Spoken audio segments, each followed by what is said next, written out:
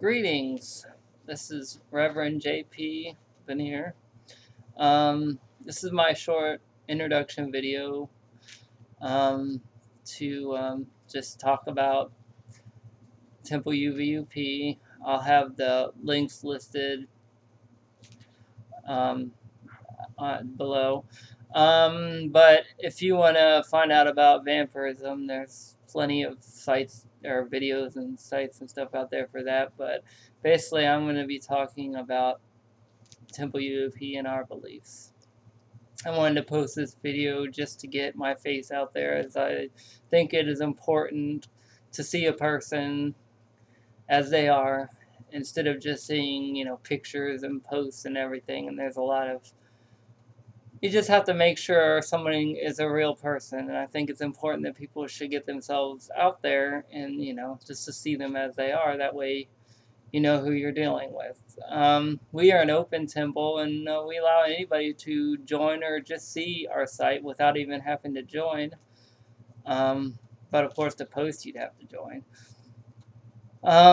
We believe in spiritual vampirism as opposed to human vampirism, which, most people believe, but I believe it's a spiritual condition. And a person, of course, we're all human. But I believe our soul or spirit is a vampire, while our physical body is human. We have a vampire soul, or spirit, actually. You can quickly find our scribes down there with all our documents, as well as on the temple. And now on the home page, I have our basic beliefs posted up there in a video, whatever they call that, widget thing where you can switch pages and read it online. But come, feel free to check us out. If you are a spiritual person and a vampire, and you believe that it has something to, your vampirism has, if you believe the same as we do, or just ask me any questions and I'll explain a little bit more. Anyway, this is just an introduction, so.